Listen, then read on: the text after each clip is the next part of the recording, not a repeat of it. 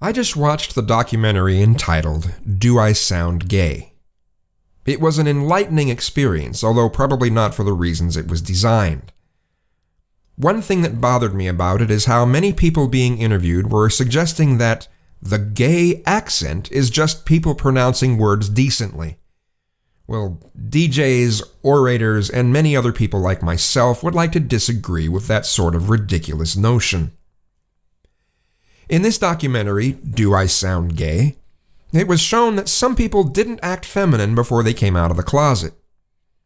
We are taught by our society, and even within gay culture, that to be gay, you need to throw away all the social sides to being aggressive, powerful, assertive, and competitive, and route all those things into your sexuality instead. If you can't be powerful, assertive, and competitive socially, you can certainly be those things in the bedroom. And when someone feels they cannot be those things, then one is naturally going to gravitate towards feminine mannerisms and speech. As David said in the documentary, when he was trying to sound more masculine, some of the concepts of what it would take to state things in a more masculine way were uncomfortable to him. This is because David, whether he admits it or not, believes that masculinity is actually hypermasculinity, and that it's a bad thing, and that it's toxic. Hypermasculinity is more of this type of thing, you know. Or, yo, you got a problem with me? What's your problem, man? What's your problem? That kind of bullshit, that kind of hypermasculinity, that kind of machoism. But that's not just masculinity. And that's what is being pushed so often nowadays. That just me talking and carrying myself the way I do is now being considered hypermasculine. And I think that's a crock of shit. We are getting taught more and more that being masculine is a bad thing. The ones leading this are feminist fundamentalists and gay men, although gay men try not to say it outright, but it often gets said anyway, like at comments I've heard at gay establishments dozens of times, that whole, I don't trust gay men that aren't at least slightly feminine. What are they trying to hide? Many gay men are actually quite aroused by masculinity, but don't feel they have the right to be traditionally masculine themselves because in their viewpoints, that would make them bad people. Many gay men want to be able to be what is traditionally feminine as far as attitudes, roles, etc., but talk like and have mannerisms of someone masculine. And they're having a heck of a time doing it. Well, guess what? That doesn't happen very often. It happens, but not very often. If someone is not naturally that way to begin with, it can be achieved with a lot of work, just like someone can be traditionally masculine, but talk like and have mannerisms of feminine people. But again, that's not what usually occurs. As time goes on, there's this idea that to be assertive, aggressive, competitive, and that to take advantage of the power you have as a human being is bad. Okay. We all have power as human beings, both men and women. Biology might make it ever so slightly more difficult for women, but it's still quite feasible. There is also a big difference between being aggressive, being assertive, being competitive and powerful, and being whiny, pouty, and being a nasally sounding, incessant complainer. One is where the person assumes power, and the other is someone demanding that people listen, often feebly demanding that people listen, sometimes jumping up and down in a pouty rage and feebly demanding that people listen. Sure, the squeaky wheel gets the oil, and sometimes if you complain enough, something will get done. But that's after a period of time. It's not instant, and it's also not a guarantee. Of course, nothing's a guarantee.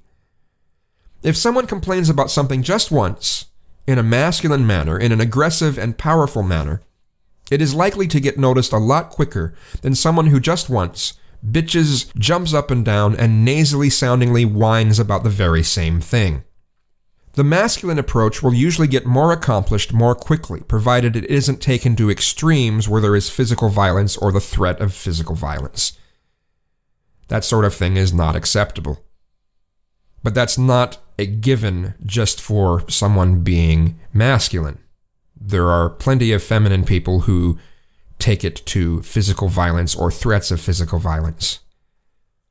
You can study in your feminist theory and gender studies all you want that this shouldn't be the case and that we need to change social attitudes about that sort of thing, but the truth is that we need to stop promoting this false idea that femininity is somehow more moral, justified, and caring than masculinity, or that feminine people should be treated exactly the same as masculine people no matter what they're doing.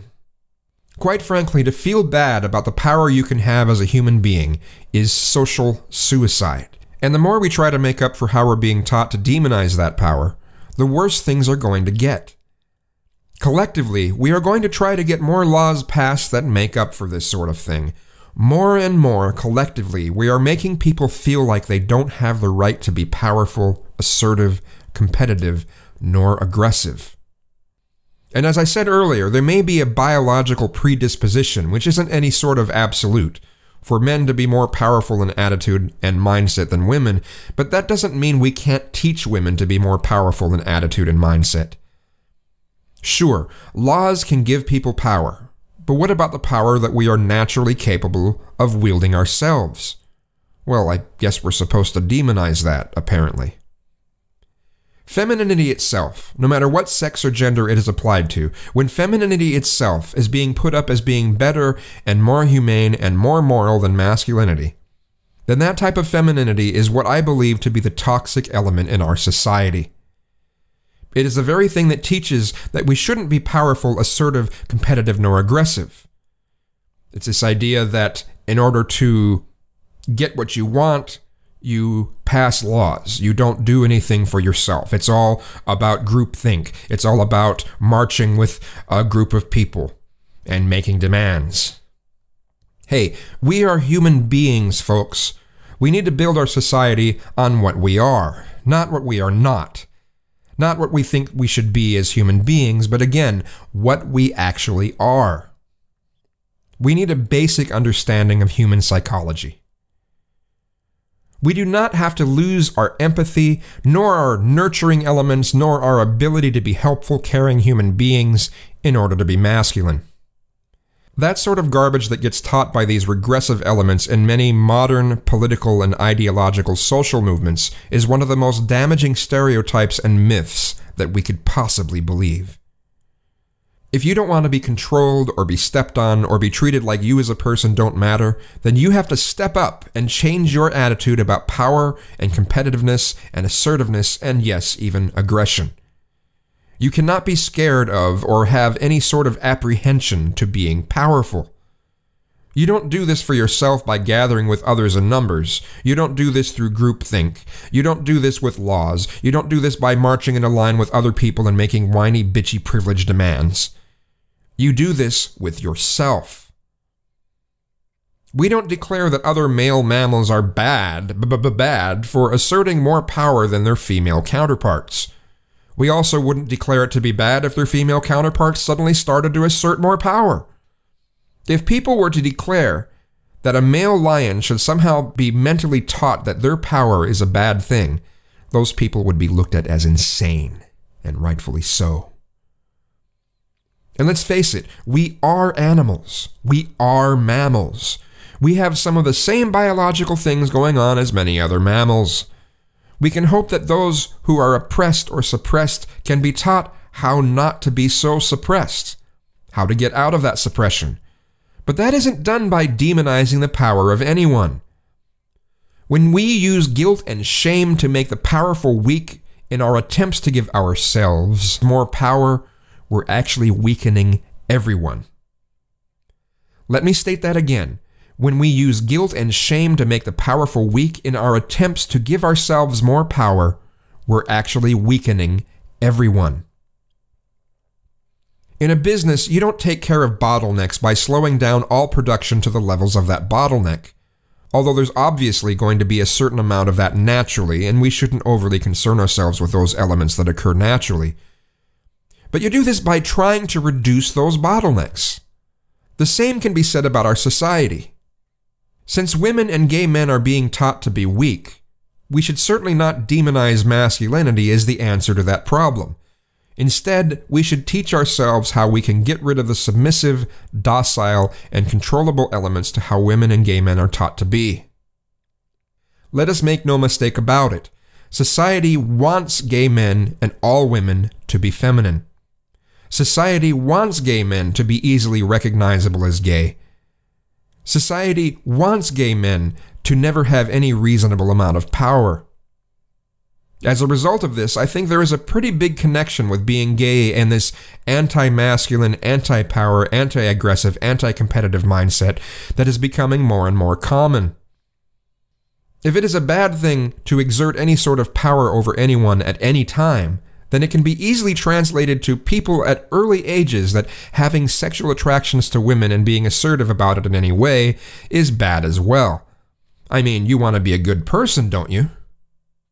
If you start heading towards the feminine ideals of things, well, you're automatically okay because being feminine is more moral and all that crap, right?